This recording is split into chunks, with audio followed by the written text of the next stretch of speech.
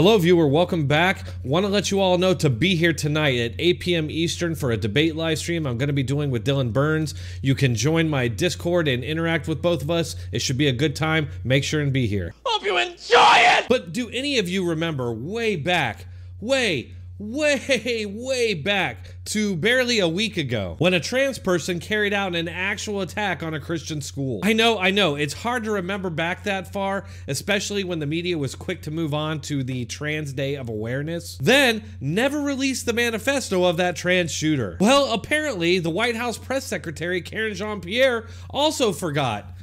Or, more likely, she knows exactly what she's doing. With the enactment of a new law in Indiana, 14 states have now banned gender-affirming healthcare, while some of these laws are currently blocked by courts. Okay, first of all, she's throwing out all these Orwellian terms, which we're all just supposed to kind of fall in line with.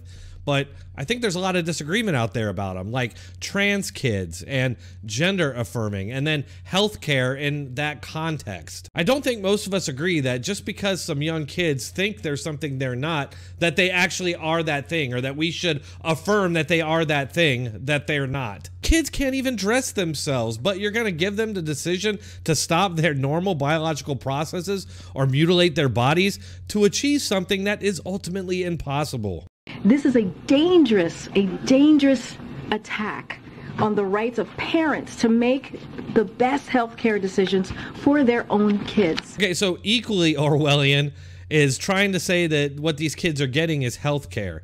Doctors are supposed to do no harm, okay? The Hippocratic Oath. And I'm pretty sure that amputating body parts and stopping the normal biological processes of these kids is not healthcare. Now, their excuse for calling this healthcare is that they claim that these kids will absolutely 100% kill themselves if they don't get what they supposedly want, which is to be the opposite sex, which is impossible. But isn't that a dangerous form of abuse and manipulation all on its own?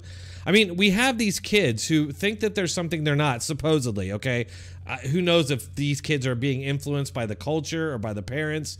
I mean, you're seeing this giant explosion in these kids, which leads me to believe that it's more of a social contagion than something real. But these young kids supposedly need this life-saving healthcare, which is drugs and hormones to stop their normal biological processes and mutilating their bodies. And we're told that if they get this, then they won't kill themselves. And we're also being told that if you don't agree with this and you don't nod your head and fall into line, then you're also responsible if these kids kill themselves. That is legitimately a form of abusive coercion, and a sign that what's going on here is not right. And what do we always hear about these people but their fear that there's attacks on democracy? Well, this is just another example of how Democrats think democracy is just getting what they want. Then it's an attack when they don't. We don't let kids do almost anything until they're 18, pretty much just driving at 16.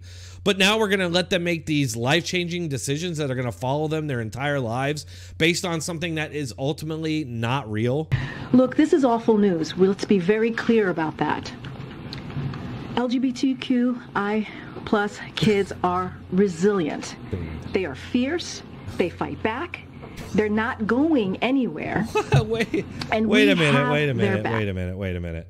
Are you serious right now? We just had, like I talked about at the beginning of this video, we just had a trans person attack a Christian school, specifically targeted these Christian kids for this terrorist attack. And we have now the press secretary of the White House telling them to, quote, fight back. How is this not what they would call stochastic terrorism by their own standards? I mean, this is just crazy. It would never be tolerated if it was going the other way. We were told over and over by the likes of Karen Jean-Pierre that Trump was somehow responsible for what happened on January 6th because he told people to march peacefully and make your voices heard. Somehow that was inciting terrorism. But now going out after an actual terrorist attack by a trans person and basically giving justification for more trans people to make more attacks is just unbelievable. But she will be given a pass for it because she's got the privilege based on her skin color, her sex, and her sexual preferences. You're not going to see any CNN, MSNBC, NBC, ABC, CBS pieces on the White House stoking terrorism or stoking hate. No, you're not going to see any of that because all of these people actually believe that if kids can't get these surgeries that will change their lives forever, when these kids can't make those kind of decisions, for some reason they really want these kids to pretend to change their sexes issues. If they can't get that, then they apparently endorse violence in response. All right, folks, that's all I have for that one. I got to get ready for this debate tonight with Dylan Burns, so I want to invite you again to show up. It will be at 8 p.m. Eastern. You can just come to this channel or go to my Discord, and if you're in the Discord, you should be able to participate. Thanks a lot. If you enjoyed this, please hit that like button, share, subscribe, and make sure to leave a comment to continue the discussion. Thanks a lot. I'll see you all on the next one.